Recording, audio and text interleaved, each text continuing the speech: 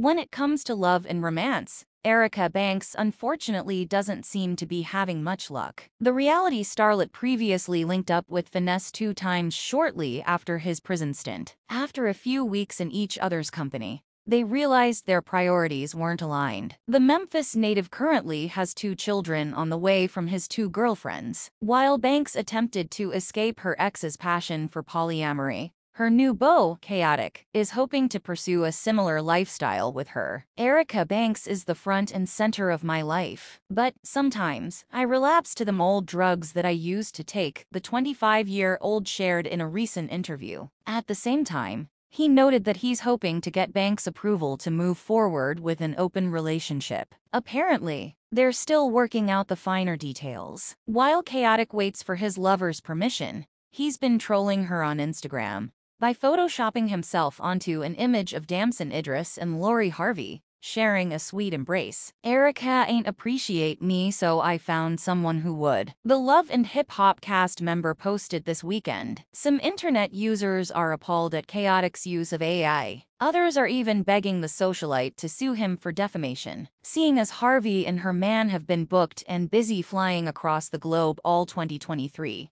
It's unlikely she'll even acknowledge the trolling. However, we can't say that Banks won't be unimpressed with his antics. Khoatic's online behavior has been raising plenty of eyebrows lately, besides taunting Erica Banks. Last month he was also caught in the middle of a physical altercation on IG Live with rising female artist Rican Domenis. At the time, she appeared to lash out after a suspicious contact attempted to hit Khoatic up during their day out together. Follow this channel and check back later for more hip-hop pop culture news updates.